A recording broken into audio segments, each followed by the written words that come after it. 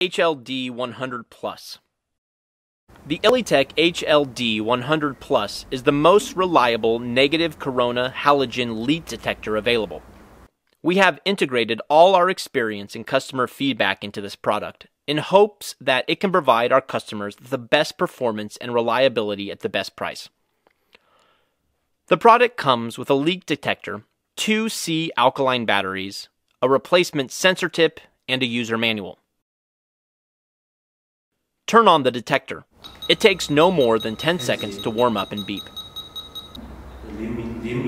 The detector has 7 adjustable sensitivities. You can adjust the sensitivity to your needs. When a leak is detected, a siren will sound, with a rate quite different from the previous beep sound. The indicator lights will also increasingly flash.